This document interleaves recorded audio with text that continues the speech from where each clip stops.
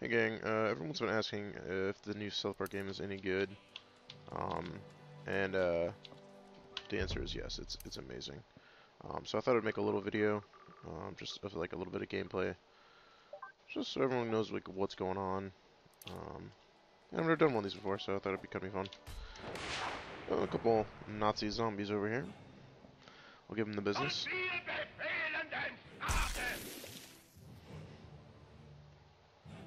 You swine This is my character, and then Timmy is my ally. Let's do something cool.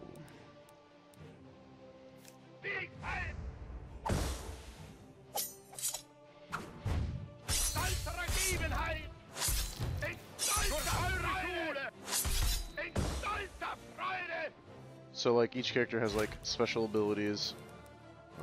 So like, for instance, that gives us more this little ability bar up here. This is pretty awesome. Close your eyes, no more thinking about your troubles. Little Leave now with Guitar Hero for thing you are in here. blessed.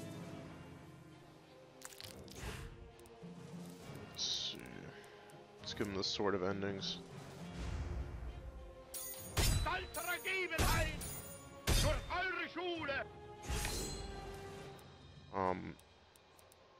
So like each character has their like free action they can do, which is either use your little power chord, for instance, for Timmy, or you can use one of your items, which is like all kinds of. This game's pretty in depth. You can switch. I'll switch to Kenny.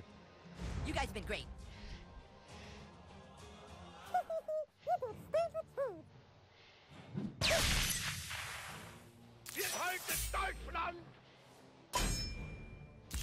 If you're wondering why Nazi zombies are wandering the streets of South Park, you'll have to play the game because I'm not going to spoil all that for you. But you can summon Jesus. This is all things I picked up through the game. I'll summon. Yeah, let's do this. This guy dead? Oh, that guy's already dead? Alright, whatever. Ooh, this could be kind of fun. Oh.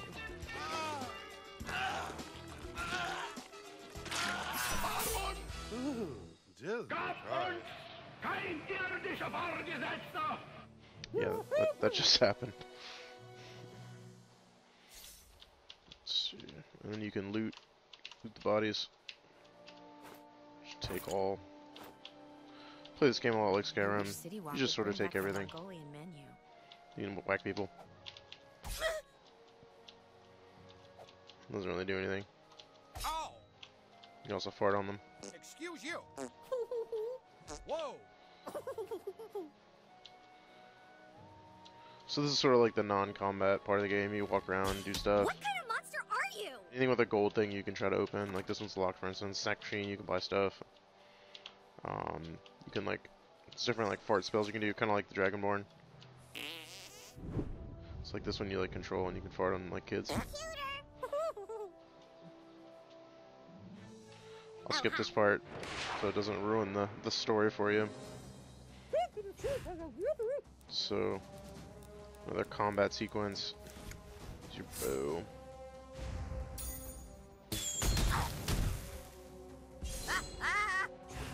This is one of my like all-time favorite abilities. So much fun. And during these little like action sequences like this, like you're supposed to do stuff, but it's way more fun when you fail this one.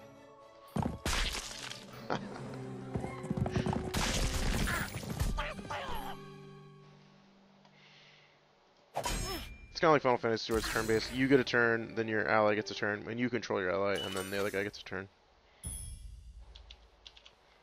And then, I mean, this game's pretty. You made an alliance with the goth kids? Pretty in-depth. There's like all kinds of friend requests, and they say funny shit in here. You can change all your items, change all your stuff you wear, hair, goggles, all kinds of. Choose your abilities. This is like your little quest screen. It's a pretty in-depth game and it's a lot of fun.